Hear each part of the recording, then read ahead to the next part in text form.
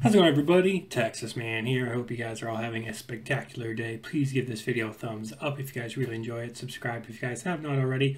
Also, do me the biggest favor of all. Hit the bell notification button so you guys don't miss out on future videos or streams here on the channel. If you guys would also head over to Twitch, follow me there, Douglas447. I try to stream there at least once a week. You guys can also find me on Discord at 6957.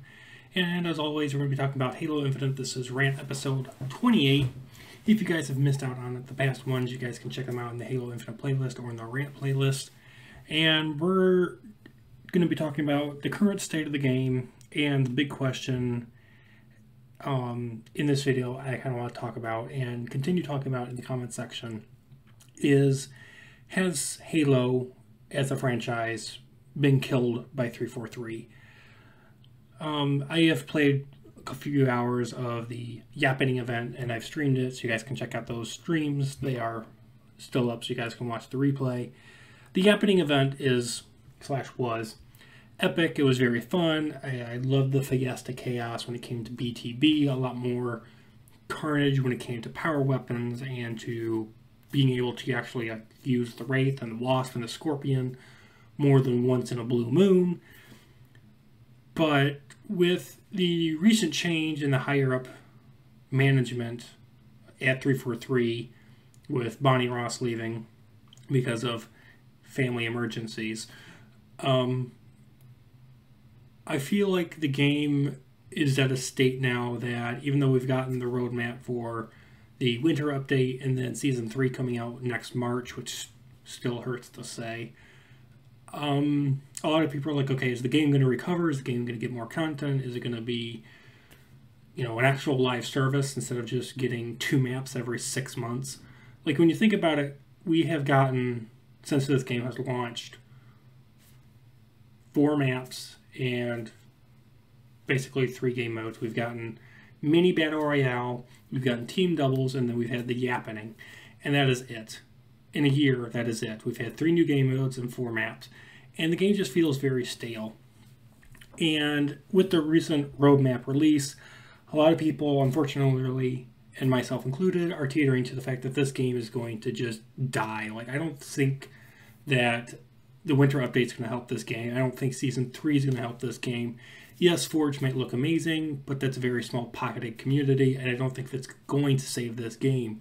Not when games like Battlefield 2042 are making a gigantic comeback right now. We've got Call of Duty Modern Warfare 2 with Warzone 2.0 and DMZ and proper 6v6 multiplayer and updates constantly for that. We've got Scorn, we've got Deliver Us Mars, we've got Skull and Bones, we have Overwatch 2 coming out, we've got the new Destiny expansion coming out in February.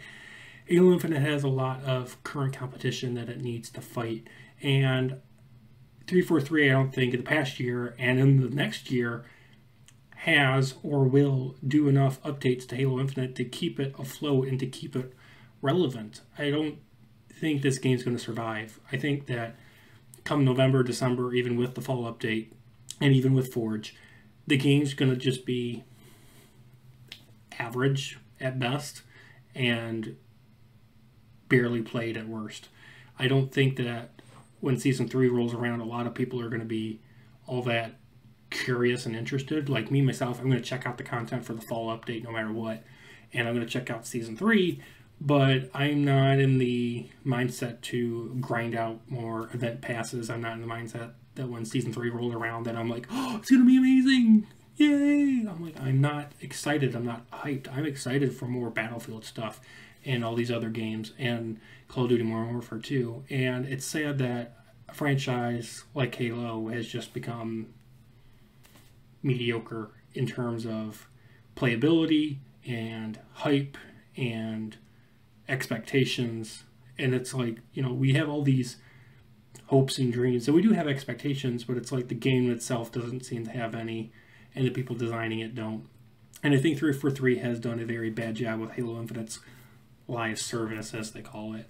And I don't think this game is going to get 10 years of support. I don't see that happening. I don't see Halo Infinite being something like the Destiny franchise. I see this game, getting supported